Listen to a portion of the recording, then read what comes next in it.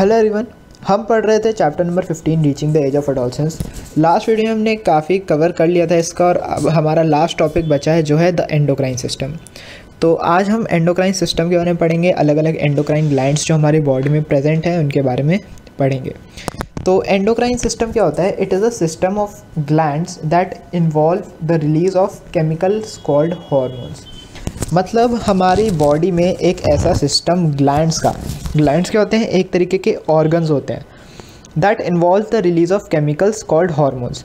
मतलब ऐसे ऑर्गन्स जो कुछ केमिकल्स रिलीज़ करते हैं उनको हम कहते हैं ग्लैंड्स, और जो केमिकल वो रिलीज़ करते हैं उनको हम कहते हैं हॉर्मोन्स। ठीक है, ग्लैंड्स भी अब दो तरीके के होते हैं, मैंने आपको लास्ट वीडियो में बताया था, एंडोक्राइन और एक्सोक्राइन। तो एक्सोक्राइन के बारे में नहीं पढ़ना है, हमें पढ़ना है सिर्फ एंडोक्राइन के बारे में। ठीक है, तो एंडोक्राइन ग्लैंड्स जो होते हैं इन्हें हम डक्टलेस ग्लैंड कहते हैं। ठीक है, endocrine glands are also called as ductless glands as they do not have any duct of their own. मतलब एंडोक्राइन ग्लैंड्स को हम डक्टलेस ग्लैंड्स क्यों कहते हैं? डक्ट का मतलब समझते हो? डक्ट का मतलब होता है एक पाइप लाइक स्ट्रक्चर। जैसे अगर ये कोई ग्लैंड है, मतलब ऐसी होती नहीं किसी की शेप, कोई भी ऐसे एक, मान लो ऐसे एक ग्लैंड है, उसमें ऐसे एक डक्ट हो तो उसे हम कहते हैं डक्ट ग्लैंड। लेकिन अगर उसमें वो डक्ट नहीं है, मान लो कोई ग्लैंड ऐसे और वो डायरेक्ट हार्मोन्स रिलीज़ करता है डायरेक्ट ब्लड स्ट्रीम में, जो हार्मोन्स है वो डायरेक्ट ब्लड स्ट्रीम में रिलीज़ कर रहा है, उसको हम कहते हैं एंडोक्राइन ग्लैंड। ठीक है, तो एंडोक्राइन ग्लैंड जो होते हैं वो डक्टलेस ग्लैंड होते हैं, उनके पास खुद का कोई डक्ट नहीं होता। दे release the hormones directly into the blood stream. वो हार्मोन्स को डायरेक्ट ब्लड स्ट्रीम में, मतलब डायरेक्ट ब्लड में छोड़ देते हैं। अब एंडोक्राइन सिस्टम का बहुत ही इंपॉर्टेंट फंक्शन होता है हमारी बॉडी में, जो ज़्यादातर डेवलपमेंट होती है वो सारी एंडोक्राइन सिस्टम से ही होती है। It regulates metabolism, growth, development, puberty of body and even mood of a person. मतलब छोटी छोटी चीज़ों जो हमारी बॉडी में हो रही है ना, वो सब एंडोक्राइन सिस्टम की वजह से ही हो रही हैं। एंडोक्राइन सिस्टम में भी अगर हम डिटेल में चाहें तो जो हार्मोन्स वो ग्लैंड्स रिलीज़ कर रहे हैं उनकी वजह से हो रही है। मतलब जो हार्मोन्स एंडोक्राइन ग्लैंड्स रिलीज़ कर रहे हैं हमारी बॉडी में, उन्हीं से ये सारे चेंजेस, हमारी ग्रोथ, हमारी डेवलपमेंट, ये सब हो रही है। ठीक है, सब इम्पॉर्टेंट एंडोक्राइन ग्लैंड्स। अब सबके सारे एंडोक्राइन ग्लैंड्स के बारे में नहीं पढ़ना, कुछ ही आपकी बुक में दे रखे हैं जिनके बारे में हमें डिटेल में पढ़ना है। तो सबसे पहले और जो इम्पॉर्टेंट्स है वो है पिट्यूटरी ग्लैंड। पिट्यूटरी ग्लैंड जो होता है वो बहुत मतलब इम्पॉर्टेंट होता है हमारी बॉडी में, और वो हार्मोन रिलीज़ करता है जिसको हम कहते हैं ग्रोथ हार्मोन। ठीक है, पिट्यूटरी ग्लैंड एक हार्मोन रिलीज़ करता है। आपको ये नाम याद रखने हैं, मतलब आपको क्या क्या याद रखने हैं? देखो, ग्लैंड का नाम, जो हार्मोन वो रिलीज़ कर रहा है उसका नाम, और जो उस हार्मोन का फंक्शन है वो, ये तीनों चीज़ें आपको हर ग्लैंड के लिए याद रखनी है। तो फर्स्ट है pituitary gland. Pituitary gland release करता है ग्रोथ हार्मोन, और नाम से ही पता चल रहा है कि ग्रोथ हार्मोन का क्या काम है, कि वो growth and development of our body इसको रेगुलेट करता है। जो आप अलग अलग लोग देखते हो जिनकी हाइट में वेरिएशन होती है, वो हाइट में वेरिएशन, वेट में वेरिएशन, वो सब पिट्यूटरी ग्लैंड की वजह से ही होता है। जो इंसान थोड़ा लंबा होता है उसमें पिट्यूटरी ग्लैंड्स की जो वो होती हैं ग्रोथ हार्मोन्स की क्या कहते हैं उसे, मतलब जो ग्रोथ हार्मोन है वो जो रिलीज़ करता है वो ज़्यादा अमाउंट में होता है। ठीक है, मतलब पिट्यूटरी ग्लैंड जो ग्रोथ हार्मोन रिलीज़ कर रहा है, अगर वो ज़्यादा अमाउंट में रिलीज़ कर दे तो उसे हम कहते हैं वो पर्सन मतलब टॉल हो जाता है, और अगर वो ग्रोथ हार्मोन कम अमाउंट में रिलीज़ हो तो वो पर्सन ड्वार्फ हो जाता है, मतलब छोटा रह जाता है। नेक्स्ट आता है थायराइड ग्लैंड। थायराइड ग्लैंड जो होता है वो थायरॉक्सिन हार्मोन रिलीज़ करता है। ठीक है, देखो मैं नाम, ग्लैंड का नाम और उसके हार्मोन का नाम हाईलाइट कर रहा हूँ। थायराइड ग्लैंड, और जो हार्मोन ये रिलीज़ कर रहा है वो है थायरॉक्सिन। थायरॉक्सिन ये क्या करता है? ये मेटाबॉलिक रेट को इफ़ेक्ट करता है या रेगुलेट करता है। ठीक है, मतलब हमारी बॉडी का जो मेटाबॉलिक रेट है, मेटाबॉलिक रेट क्या है? हमारी जो अलग अलग एक्टिविटीज़ करने का रेट है, या फिर हमारे जो डाइजेशन, ये मतलब जितने भी प्रोसेसेस होते हैं ना हमारी बॉडी में, उस सब को कंट्रोल करता है thyroid gland. Of various body function, मतलब जो अलग अलग बॉडी के वो फंक्शंस हो रहे हैं, एग्जाम्पल के रूप में डाइजेशन। तो if enough thyroxine isn't released the gland swells up and next bulges out. इसका एक डिफेक्ट भी, मतलब एक क्या होता है कि अगर थायरॉक्सिन हार्मोन सही अमाउंट में नहीं निकल रहा है तो जो ग्लैंड है ना, थायराइड ग्लैंड है, वो स्वेल अप हो जाएगा, मतलब फूल जाएगा, और नेक जो है वो बल्ज आउट हो जाएगी, मतलब नेक बाहर को फूल जाएगी। इस डिज़ीज़ को हम कहते हैं goitre. This disease is called goitre cause due to deficiency of iodine. अब आयोडीन कैसे आ गया यहाँ पे, एक चीज़ पे ध्यान देना, मैं आपको बताता हूँ स्टार्टिंग से कि जो हमारा थायराइड ग्लैंड है ये थायरॉक्सिन हार्मोन रिलीज़ करता है। वैसे इसके आगे है डिटेल में, लेकिन मैं यहाँ पे थोड़ा बहुत बताता हूँ। थायरॉक्सिन हार्मोन क्या कर मतलब जो थायराइड ग्लैंड है वो थायरॉक्सिन हार्मोन रिलीज़ करता है। अब ये थायरॉक्सिन हार्मोन को रिलीज़ होने के लिए मतलब थायराइड ग्लैंड जो है वो थायरॉक्सिन हार्मोन को तभी रिलीज़ करेगा जब उसके पास सफिशिएंट आयोडीन होगा। तो अगर सही अमाउंट में आयोडीन नहीं मिल रहा, मतलब आयोडीन की डेफिशिएंसी है, तो क्या होगा कि ना थायरॉक्सिन हार्मोन अच्छे से रिलीज़ होगा, और अगर थायरॉक्सिन हार्मोन अच्छे से रिलीज़ नहीं होता है तो एट लास्ट क्या होगा कि जो हमारा नेक है, जो हमारी नेक है वो फूल जाएगी और हमें गोइटर हो जाएगा। नेक्स्ट ग्लैंड है पैनक्रियाज, एंड पैनक्रियाज रिलीज़ करता है इंसुलिन, ठीक है। और इंसुलिन का क्या काम है, lowers the blood group, sorry यहाँ पे ब्लड ग्रुप नहीं आना चाहिए, ब्लड प्रेशर आएगा, ठीक है, इसे सही कर लेना। जो हमारे ब्लड का प्रेशर है उसे कंट्रोल करता है।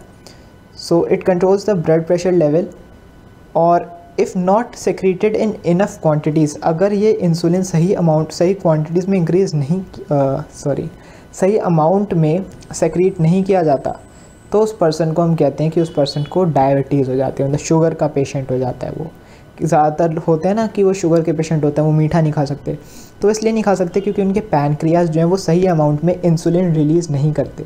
अगर ऐसा इंसुलिन वो रिलीज़ नहीं कर रहे तो वो जो ब्लड शुगर लेवल है वो क्या कहते हैं, जो ब्लड का शुगर लेवल है वो मेंटेन नहीं होगा, जिसकी वजह से उस पर्सन को डायबिटीज़ हो जाएगी। यहाँ पे करेक्ट कर लेना, ब्लड शुगर लेवल लिख लेना, SUGAR sugar level.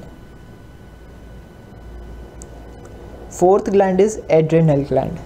Adrenal glands जो होते हैं ये बेसिकली दो होते हैं हमारी बॉडी में, ठीक है, और ये ईच किडनी के ऊपर होते हैं, मतलब 2 किडनीज़ होती हैं, दोनों किडनीज़ के ऊपर ये 2 एड्रेनल ग्लैंड्स प्रेजेंट होते हैं। इनका भी काफ़ी मेजर फंक्शन होता है हमारी बॉडी में, ये एड्रेनलिन रिलीज़ करते हैं।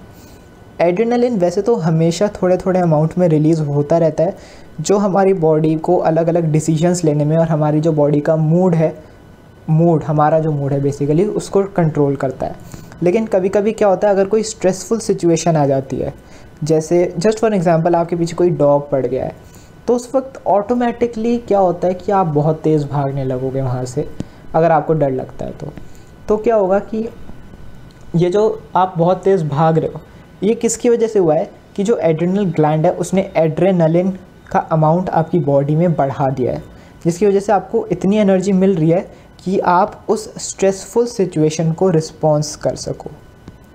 ये जो स्ट्रेसफुल सिचुएशन आई है, कोई भी आए, आप उसको रिस्पॉन्स ढंग से कर सको, इसकी वजह से मतलब यह काम होता है एड्रेनल ग्लैंड का।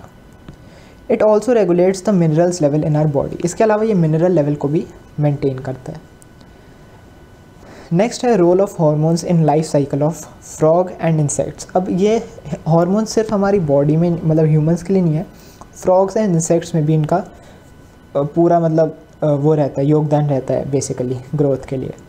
Frog and other insects develop through different stages known as Metamorphosis.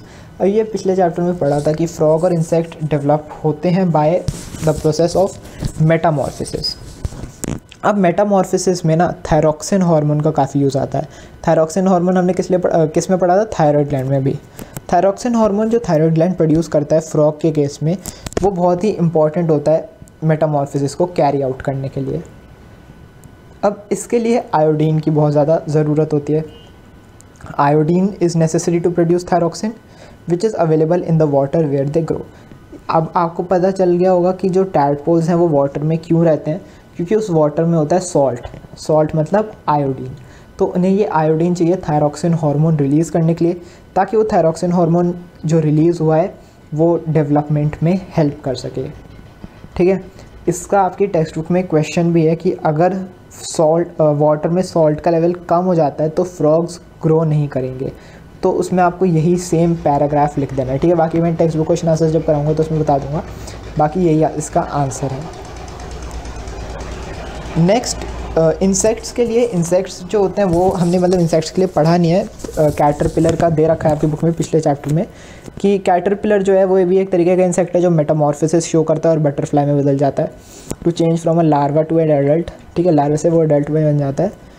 Which is regulated by various insects hormones. और ये कौन रेगुलेट करता है? अलग अलग इंसेक्ट्स हार्मोन्स रिलीज़ करते हैं। इंसेक्ट के अलग अपने हार्मोन्स होते हैं जिसके बारे में हमें नहीं पढ़ना है, बस दे रखा है। These are produced by brain and endocrine glands in their body. उनकी बॉडी में भी उनके खुद के एंडोक्राइन ग्लैंड्स होते हैं और ब्रेन होता है जो ये हार्मोन्स रिलीज़ करता है या प्रोड्यूस करता है। इंसेक्ट्स के लिए ज़्यादा कुछ नहीं, आप बस ये थोड़ा बहुत याद रख लेना। And the last very general topic of this chapter, reproductive health. Reproductive health अब बेसिकली यहाँ पे एडोलसेंट्स के केस में काफ़ी ज़्यादा इम्पॉर्टेंट होती है। ठीक है, क्योंकि एडोलसेंट्स एक ऐसा स्टेज है जहाँ पे हमारी बॉडी एकदम से चेंज लाती है। इस एकदम से ये जो रैपिड सा चेंज आया है, इसको ओवरकम करने के लिए या इसको रेगुलेट करने के लिए हमें अपनी हेल्थ पे बहुत ज़्यादा ध्यान देना पड़ता है। तो सबसे पहले आता है nutritional needs. Nutritional needs, poor nutrition in adolescence can have adverse health consequences. मतलब अगर हमारा न्यूट्रिशन अच्छा नहीं है, जो हम खाना खा रहे हैं वो सही नहीं है, प्रॉपर न्यूट्रिशन नहीं है उसमें, तो इसमें हमें आगे जाके बहुत ज़्यादा कॉन्सिक्वेंसेस झेलने पड़ सकते हैं। ठीक है, इन adulthood. Obesity increases the chances of being overweight. मतलब अगर आप एक एज एन एडोलसेंट आप काफ़ी मोटे हैं, आप काफ़ी ओबीस हैं, तो ये क्या होगा, आगे जाके आप ओवरवेट हो जाओगे। मतलब ओवरवेट तो आप अब भी हो, आगे जाके भी रहोगे।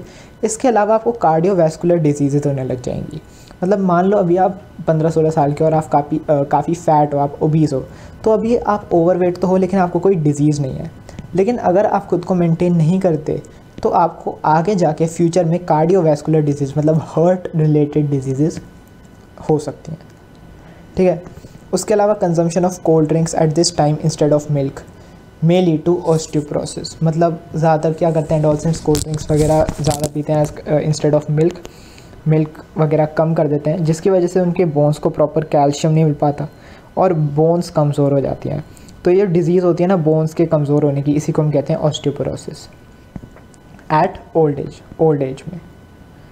Diet dependent on fast food lead to decrease energy and access fat.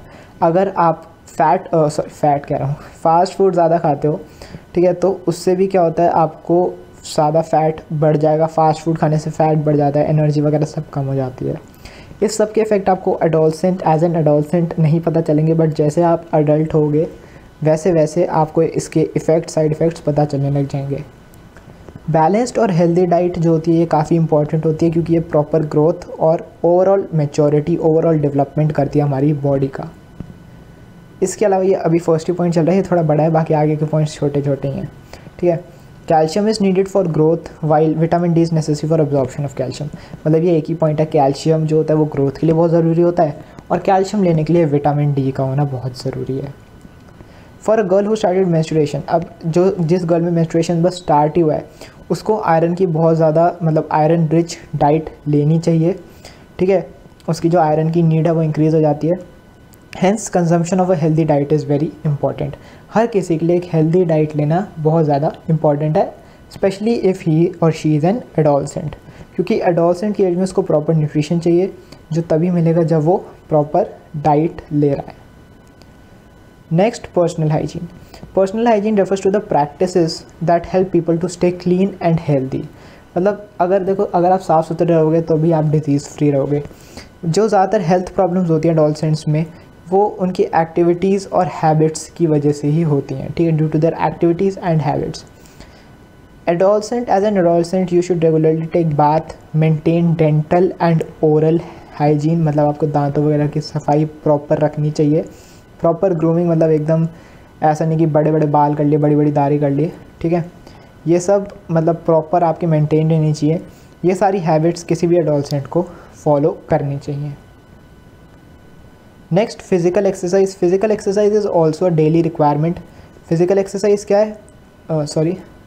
Physical exercise is also a daily requirement. मतलब एज एन एडोलसेंट आपको रोज़ फिजिकल एक्सरसाइज करनी चाहिए। जिम वगैरह भी, मतलब light gym, not heavy types, light gym is sufficient.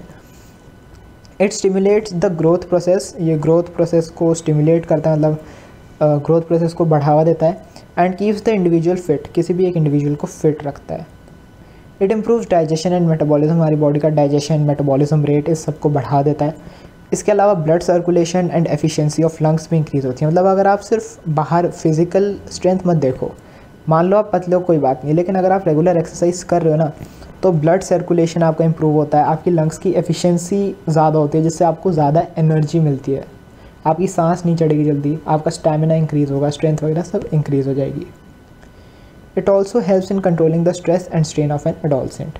ये regular exercise से आपको बिल्कुल भी स्ट्रेस या स्ट्रेन नहीं लगता, मतलब आपके जो थोड़े बहुत भी मेंटल तनाव होते हैं वो सब हट जाते हैं। लास्ट पॉइंट, से नो टू ड्रग्स। मतलब इस एज में हमें अल्कोहल एंड टोबैको, इस एज में क्या मतलब किसी भी एज में अल्कोहल टोबैको जो यंग एज में है अगर कोई लेता है तो क्या होता है, वो आगे जाके अदर जो थोड़े और ड्रग्स होते हैं उसको लेना स्टार्ट कर देता है, अगर वो अल्कोहल और टोबैको ले रहा है यंग एज से ही। और ये सब किस वजह से होता है, ड्यू टू पीयर प्रेशर, कि भाई दोस्त वगैरह बोलते हैं ये सब यूज़ करने को, to pose like an adult, ताकि हम लगें कि हम अडल्ट हैं, and to impress the opposite sex. मतलब अगर आप लड़का हो तो किसी लड़की को इम्प्रेस करना है, अगर लड़की हो तो किसी लड़के को इम्प्रेस करना। इन सब रीजंस की वजह से जो क्या होते हैं, जो एडोलसेंट होते हैं ये alcohol, tobacco and other drugs लेना स्टार्ट कर देते हैं। अब इसका ये क्या है कि ये रीजंस हैं कुछ जिससे एडोलसेंट्स ड्रग्स लेते हैं, अल्कोहल लेते हैं, लेकिन ये हैबिट जो होती है इनके हेल्थ पे बहुत ही एडवर्स इफेक्ट डालती है। सच habits affect their health and adolescent may lose self confidence and self control. मतलब ये जो अल्कोहल ड्रग्स वगैरह होते हैं अडल्ट की बॉडी पे तो इफ़ेक्ट करते ही हैं, लेकिन अगर आप यंग एज में भी लेते हो तो वो आपकी बॉडी को बहुत ज़्यादा इफ़ेक्ट करते हैं। ठीक है, आप अपने ऊपर सेल्फ कॉन्फिडेंस एकदम लूज़ कर देते हो, आपका सेल्फ कंट्रोल खुद से मतलब जो कंट्रोल है वो एकदम सब छूट जाता है। एक जनरल पॉइंट आपकी बुक में लास्ट में दे रखा है, से नो टू ड्रग्स। से नो टू ड्रग्स एक कैंपेन है दैट एजुकेट्स पीपल, जो हर किसी भी एज ग्रुप के पीपल को अवेयर एजुकेट करता है about the harmful effects of drugs and guides them about strong strategies to stay away from them. मतलब उनसे दूर रहने के लिए आपको प्रोत्साहित करता है। इसी के साथ ये वीडियो थोड़ी सी लंबी हो गई, यहाँ पे हमने थ्योरेटिकल टॉपिक पूरा कर लिया है, अब सारे चैप्टर्स पूरे हो चुके हैं आपकी बुक के। अब इस चैप्टर की बस टेक्स्ट बुक एक्सरसाइजेस बच रही हैं जो नेक्स्ट और उससे अगली वीडियो में कंप्लीट हो जाएंगी।